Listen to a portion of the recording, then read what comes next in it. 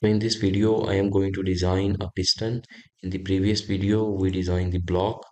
So we are going to design a piston here. So open the sketch on the top plane and go to view normal to the sketch plane. Select the circle tool and draw a circle and give the diameter to this circle 3.05 and exit the sketch. Now open the select the extrude and select this sketch. We want to make a solid body from this circle and define the dimension, the depth 2.5. So in this case, it does not matter in which direction we are going to use the extrude. No, I am going to hide these planes, and again we are going to open the sketch on the front plane. So select the front plane, select the sketch tool. The sketch is open and right click view to normal plane. Now we have to draw a sketch.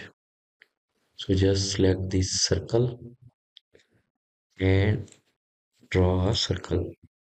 Escape from the circle and select the coincident constraint. Select this point and this edge like that.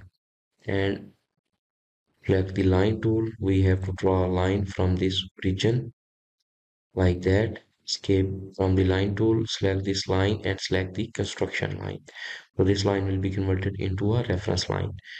And now we have to draw a line from this point, from here, and make the second point coincident on this reference line.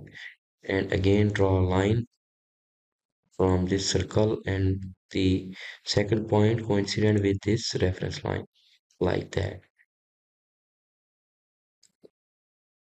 Okay.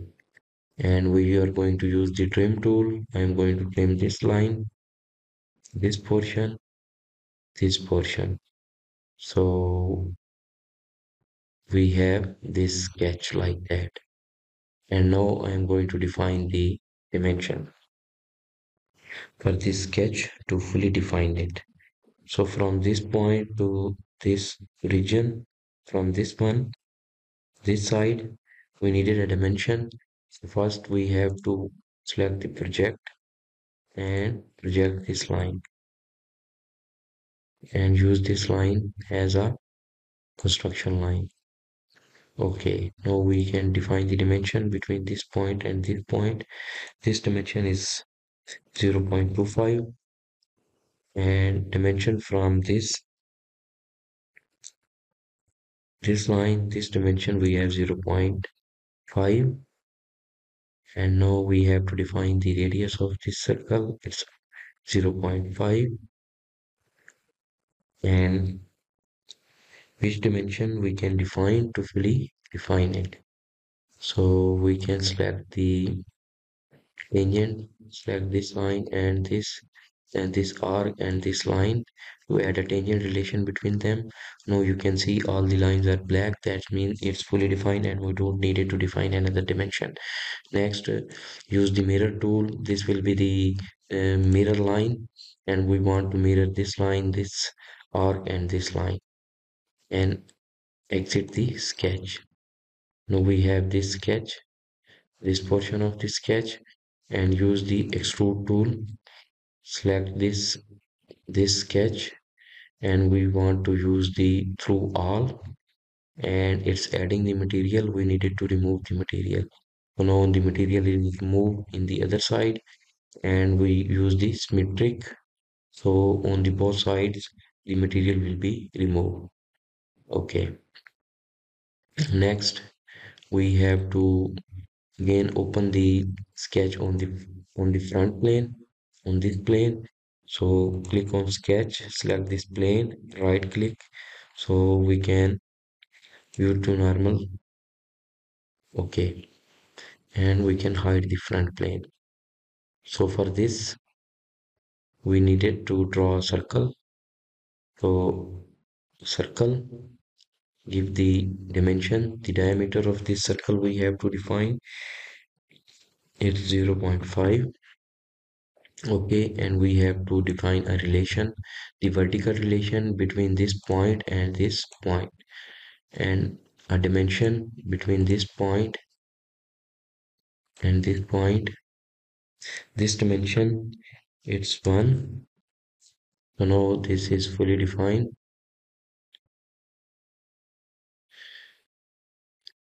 Exit the sketch.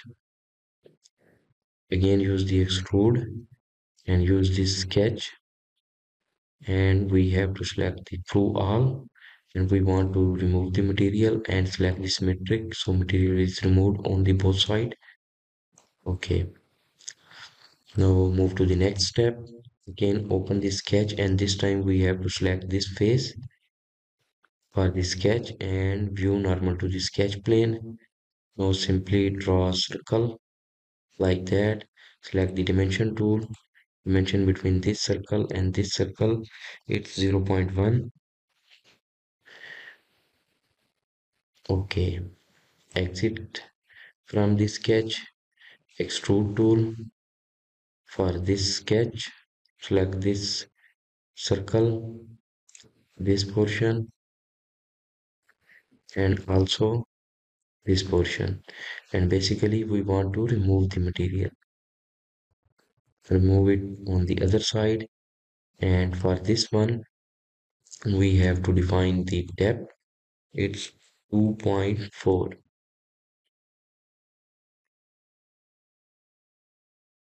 Okay. So at this side, our selection is not wet. We have to, so we don't have to select this portion. We have to only select this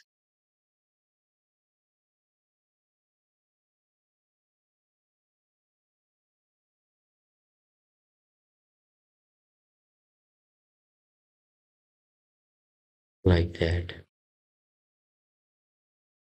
And just use the fillet tool, this one, radius 0.05, and click OK. Now the piston is ready. We can change the color.